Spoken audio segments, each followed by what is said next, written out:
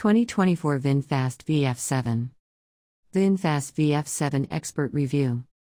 VinFast says its VF7 is a midsize electric SUV, but it also calls the VF8 a midsize and that crossover is inches longer, wider, and taller.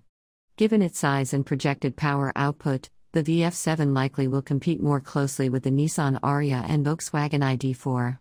That makes it more of a compact SUV in our book. Performance. Chevron. Like the smaller VF6, the VF7 will be available in Eco and Plus variants. The more powerful dual-motor all-wheel drive Plus model is expected to make 349 horsepower and 368 pounds-to-foot of torque, which is 53 horsepower and 123 pounds-to-foot less than the larger VF8. As for the single-motor front-drive VF7 Eco, look for output to measure 201 horsepower and 228 pounds-to-foot of torque, the same as the VF6 Plus. EV system charging and battery pack capacity details are not yet available. How big is the VF7? Chevron. The VF7 jumps into a rapidly expanding small electric SUV segment.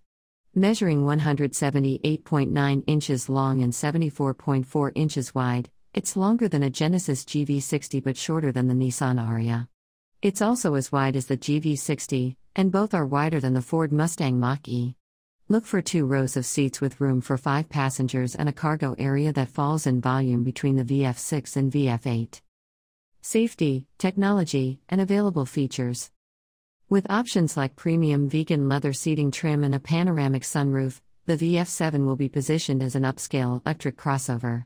Its exterior boasts a front LED light bar that's capable of animated effects and rear signature LED lights. Each VF7 is also likely to receive a suite of active driver assist features.